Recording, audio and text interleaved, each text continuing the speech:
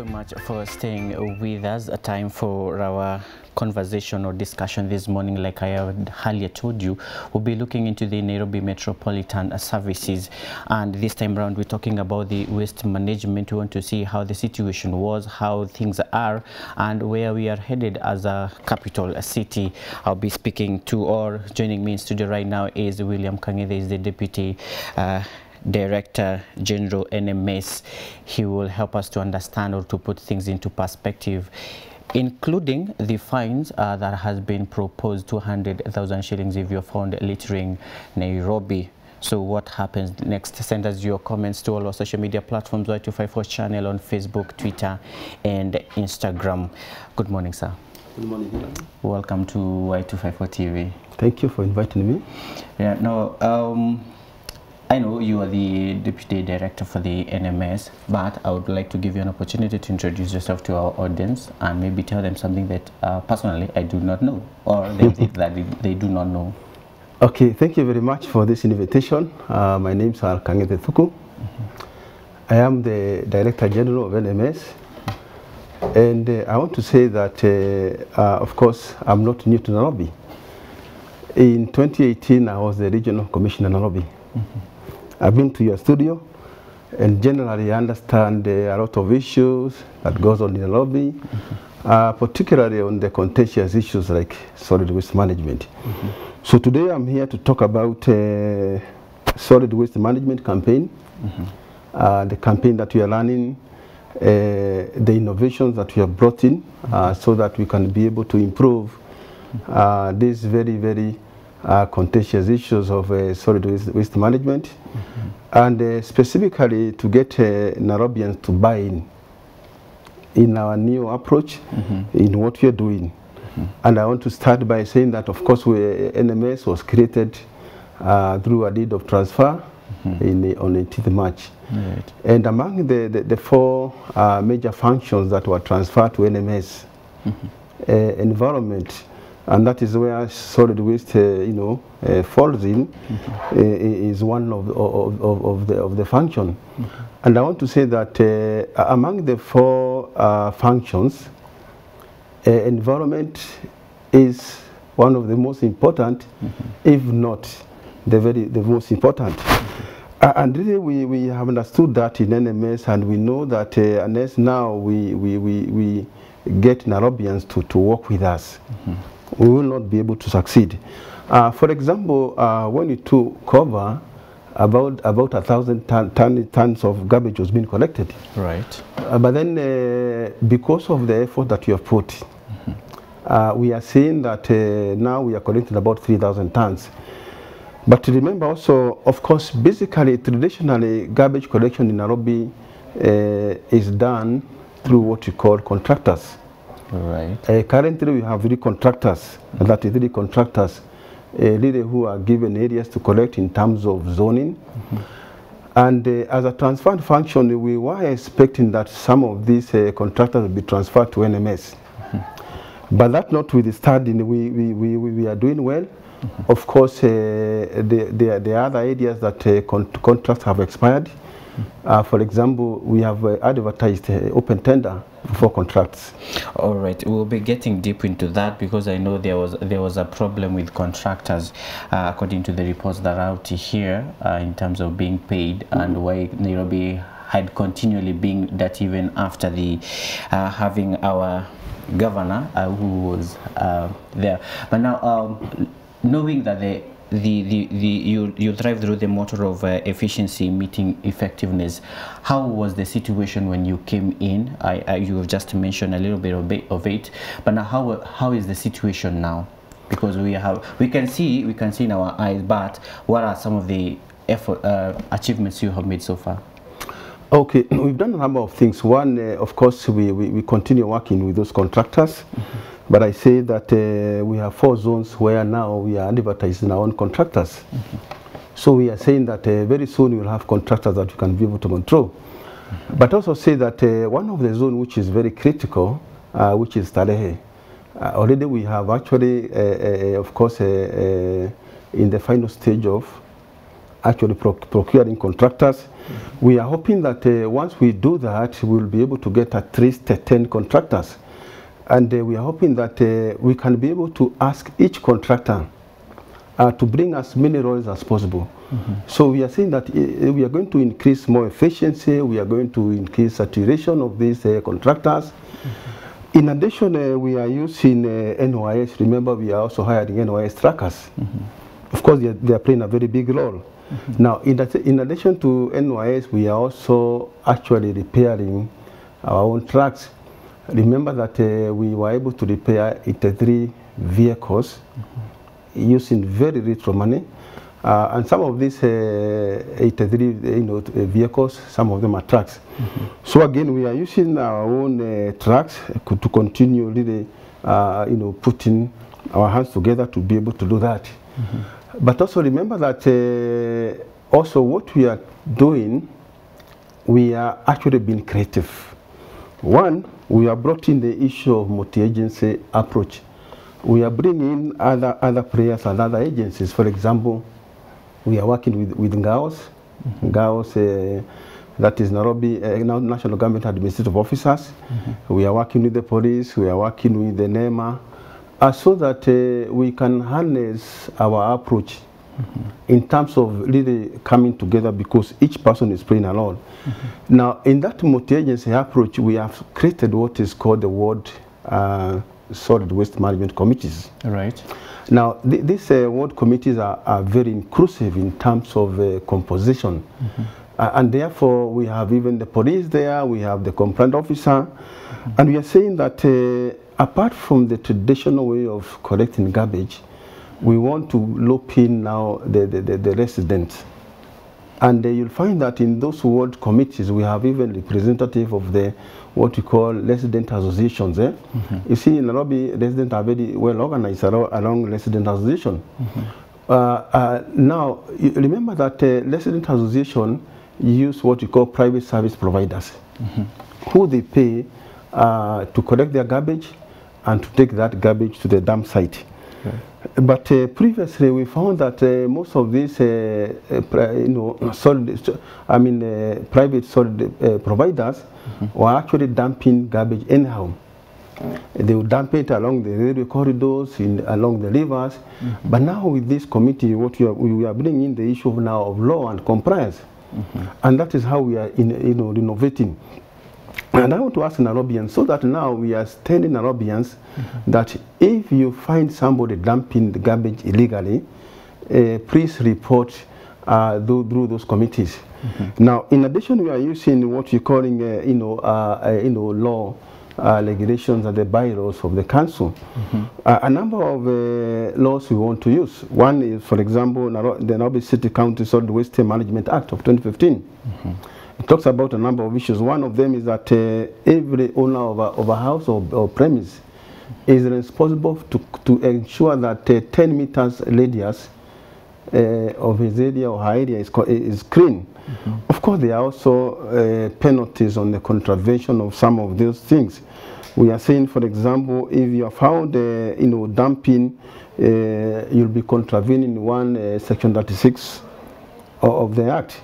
And the offenses ranges from 100,000 or even 12 months in prison, all the way to 300,000, and even for repeated offenders are given harsher penalties.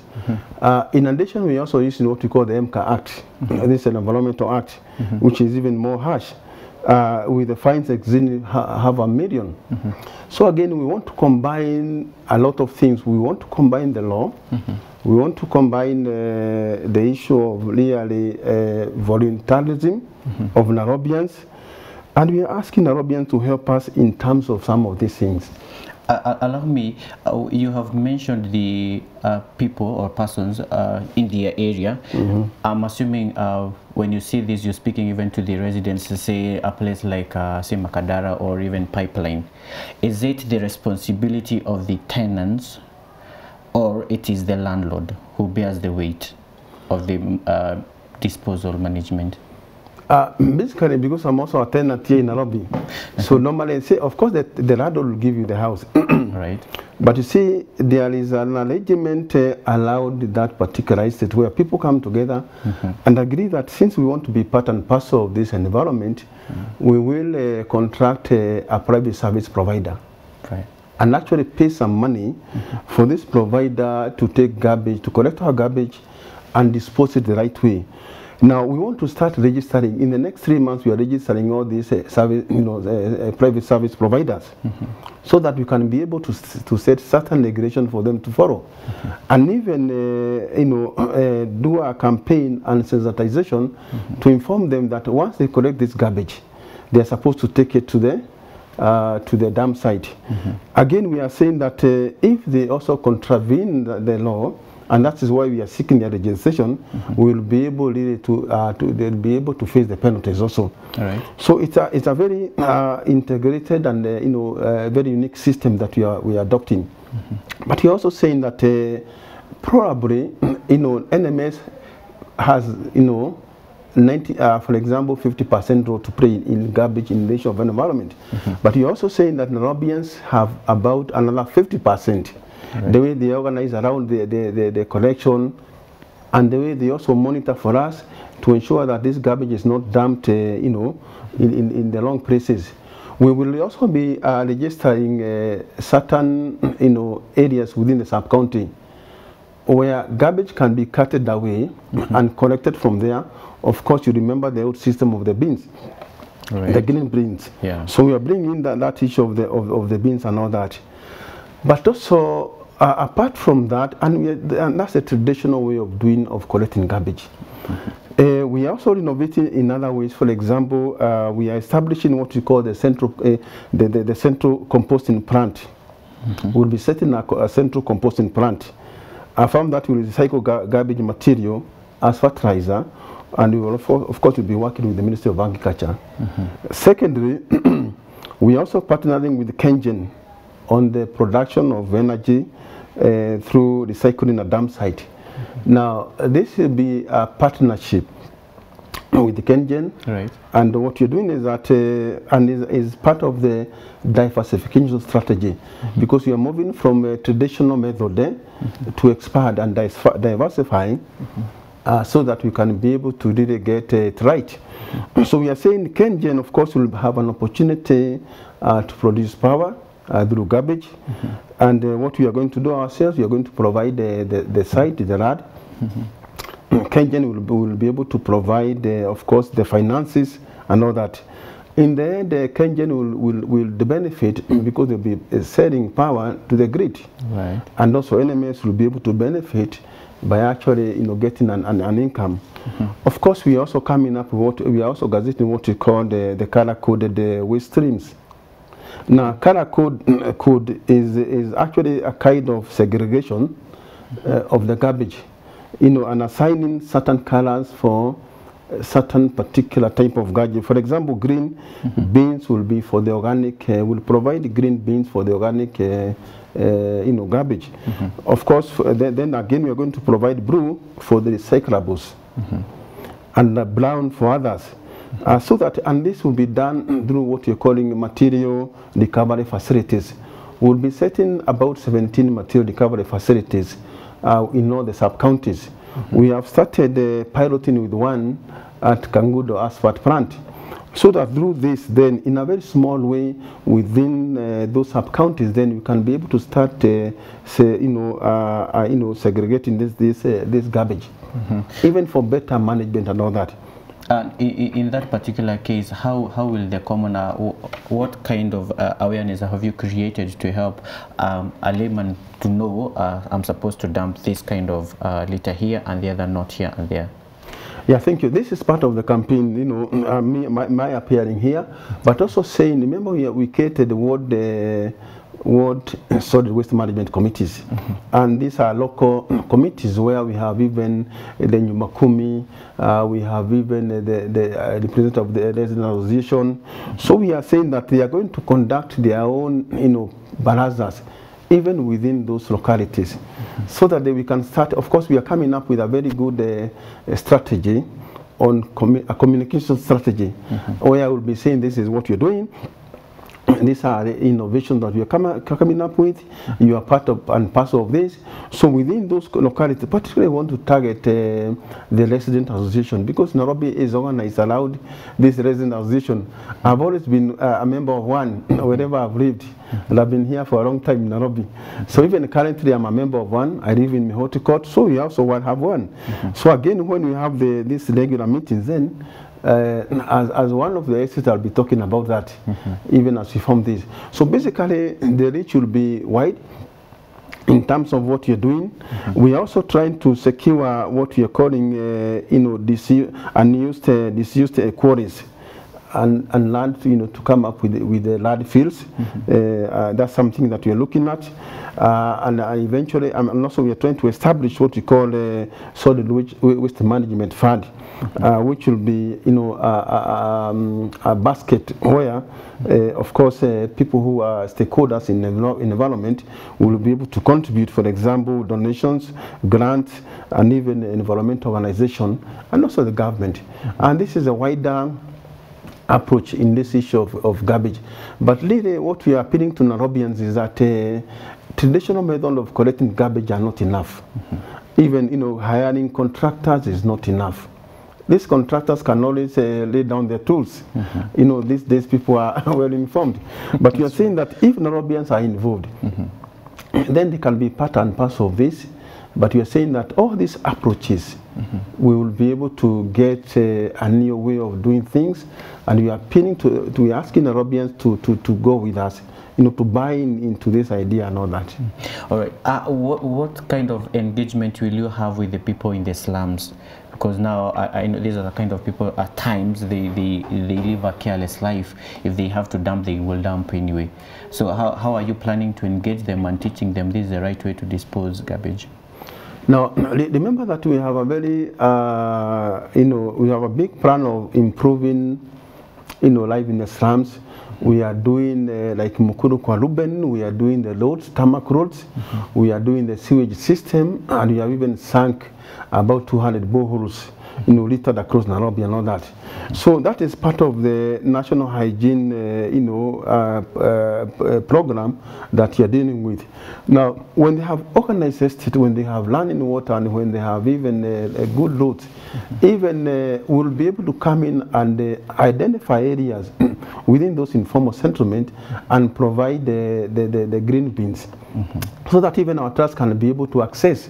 And the issue has been always accessing this informal settlement. There were no roads, there were no system there, and therefore, and you see, these are very obedient people.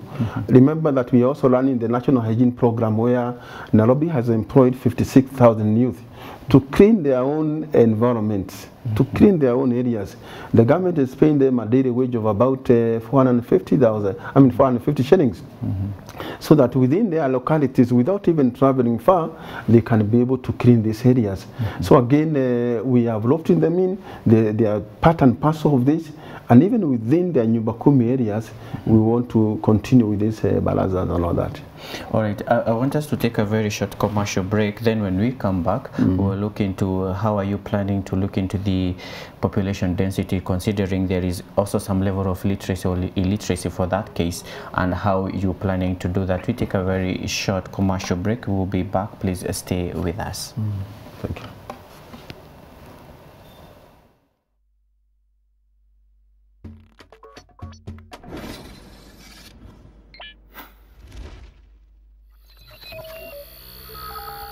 We also want to really reach the Nairobian people wherever they are, and tell them that even with less trucks, the whole issue is the mindset.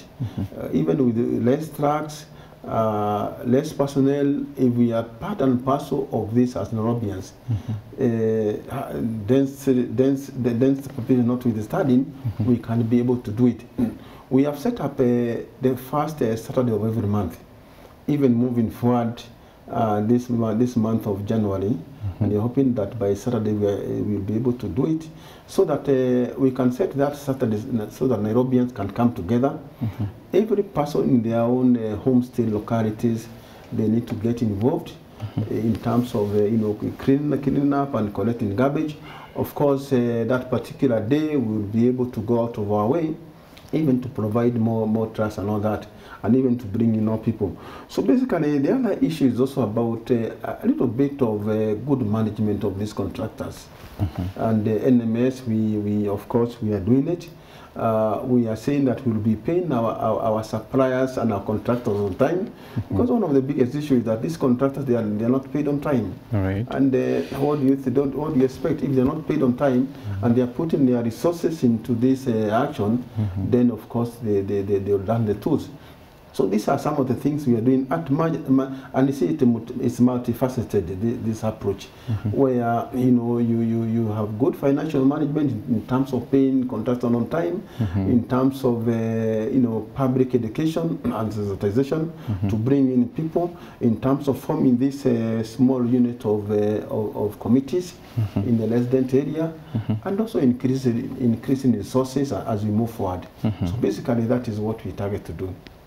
All right, if you're just tuning into Y254 TV, we are speaking matters Nairobi Metropolitan Services. One of their vision is to have Nairobi being a modern green city. We saw the rehabilitation of Michuki Park, and of course we have seen the cleanup that has been done in Nairobi. So what do you feel about these NMS services? How do you feel the success progress is so far? Send us your comments to all our social media platforms, Y254 channel, Facebook and Twitter. I'm speaking to Kang'ethe Thuku. He's the Deputy Director General, Nairobi Metropolitan Services.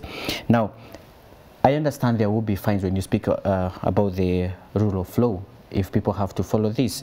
And I have some comment here. I want us to engage this. The argument of this guy called Josiah Nyangwachi, he said the establishment of an NMS and appointment of the Director General is a good intervention by the national government. This was necessary to support the Nairobi County deliver services to its people, institutions and business in general. Such intervention normally require managers who are firm and committed to solving the problems. But still on there's another one said, you are on the right track. However, a fine of 200,000 shillings is the perfect recipe for massive corruption. His argument is the very reason for police corruption is the unreasonably high traffic offenses fines and the very long procedures for paying the fines of the law who refuse to bribe. And he goes on to give an example. The fines end up in police or kanjo pockets, not the government. So he says 99.9% of the Kenyans can't afford to pay those sort of fines and end up solving the problem the best way they can. Like, I know when nikienda ndani, I'll pay 200,000. But I have a police here, najua nikimfunika macho, because this is what happens. So do you think this one, as he argues, is a recipe for corruption? Yeah, first of all, we don't need to reach there. We may not reach there. And we are saying that if Nairobians, comply with the law, you don't need to be arrested and be fined that amount of money. Right. But again, of course, we are aware from where we are coming from in terms of corruption within enforcement and generally, in our system and all that. And that's why we have come up with this committee, which is a multi-agency committee. So we are not leaving it to the police alone.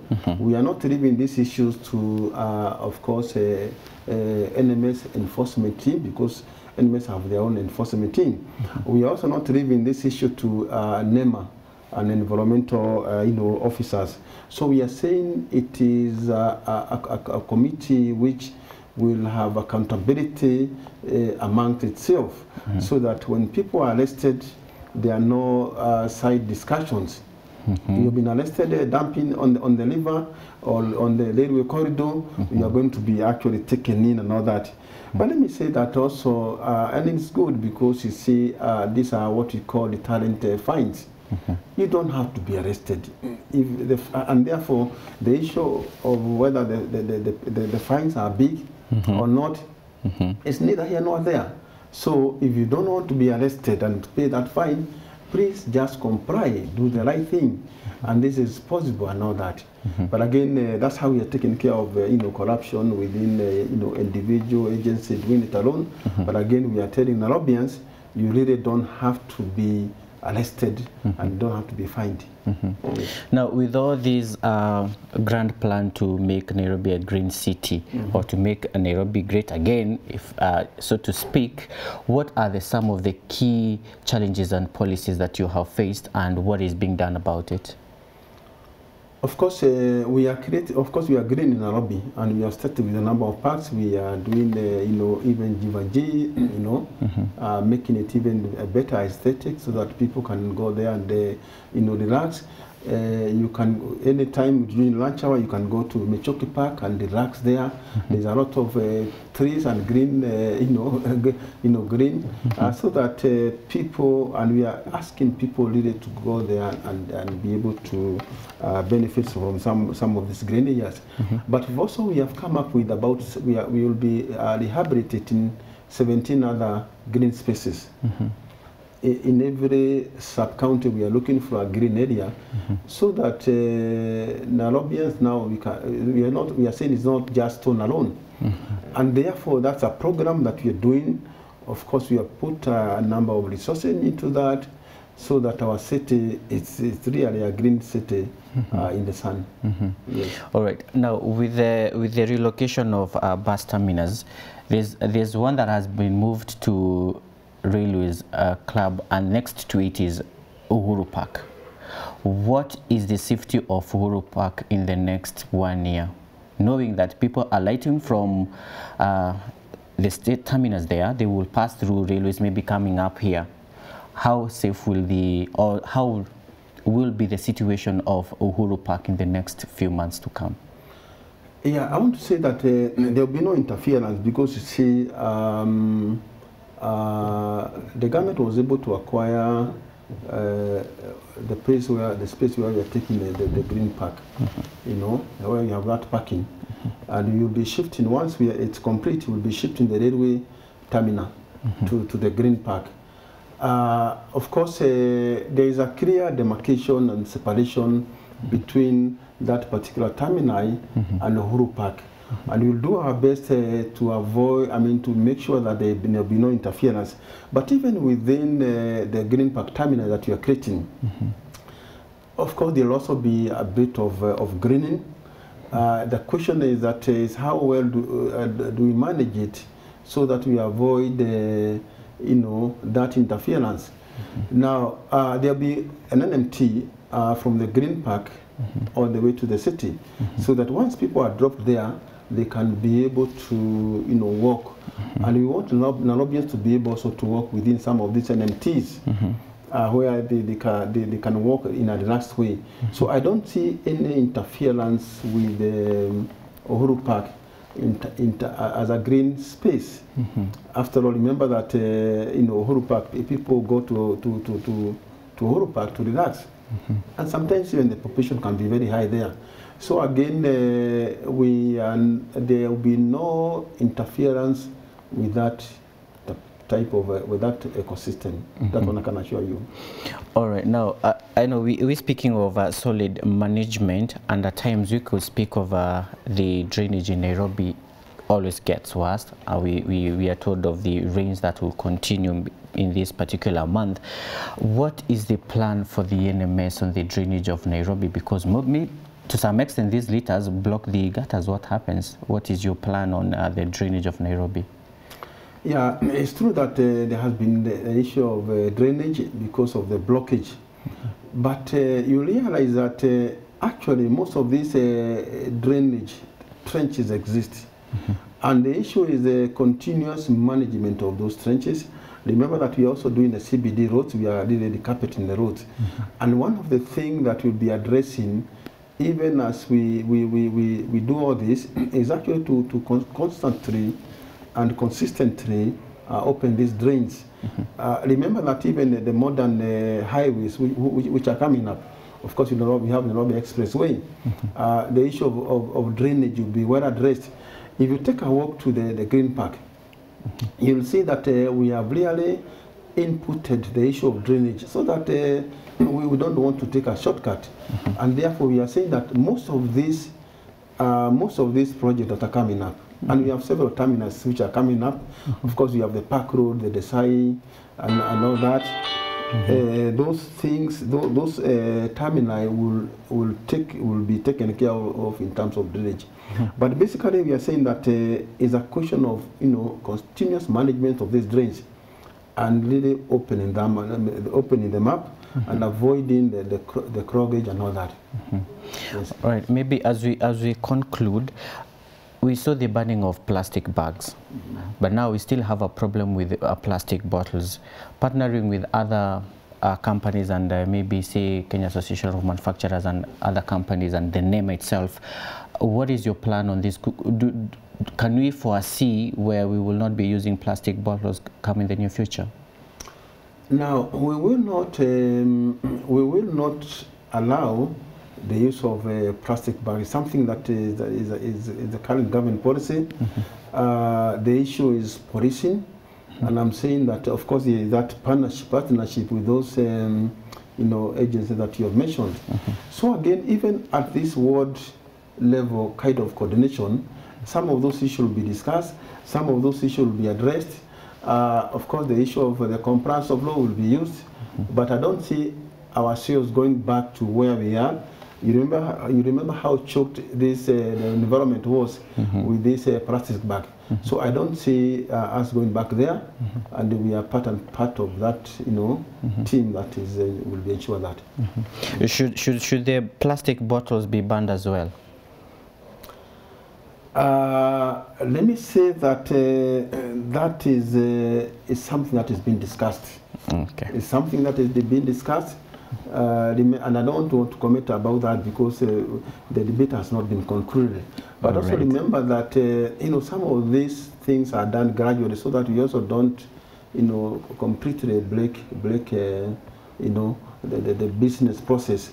So again, that's an issue which is under discussion. All right, thank you so much. I will give you an opportunity to give us your final recommendation and speak to the young people, especially when you're speaking of the solid waste management. What is the role of the young people? This will be your camera. Thank you. I want to appeal to Nairobians and particularly the young people. We have formed this ward solid waste management committees, and I want to ask them that they become part and parcel of this. Remember that we have been doing the informal settlement hygiene program. So we want to ask you to be part and parcel of that, to be in the forefront, actually, in terms of garbage collection. We also want to ask you to be part of this, what we call private service providers, so that you are the ones, getting this small contract to collect the garbage, but even aiming higher in terms of getting this big contract with trucks and helpers. It's only young people who can be able to understand this.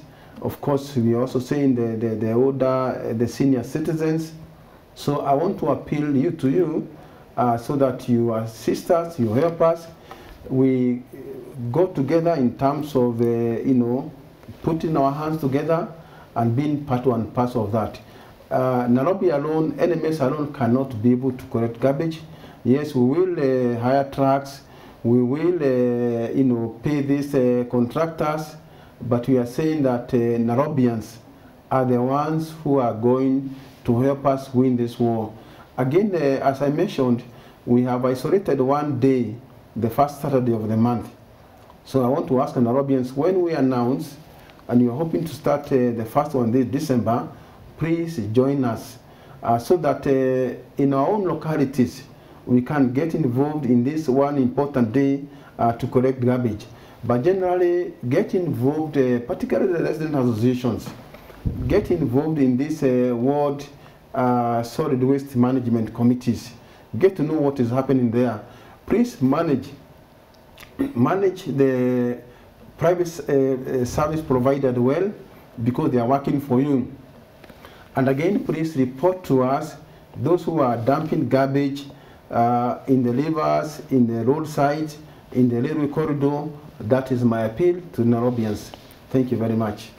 All right, thank you, sir, for coming and speaking to our audience out there. Nairobi Metropolitan Services, you're doing a good job. Majority of us, if not all, are seeing you good work, and we're hoping it will continue. And back home, thank you so much for staying with us and keeping us company. He has been my guest, Kangethe Thuku, Deputy Director General, Nairobi Metropolitan Services. From here, we'll be taking a very short break. When I come back, it's Matters Career. Please stay with us and continue sending us your comments to all our social media platforms, Y254 channel, Facebook, and Twitter. See you in a bit. I'm Dereva Hilary. Good morning.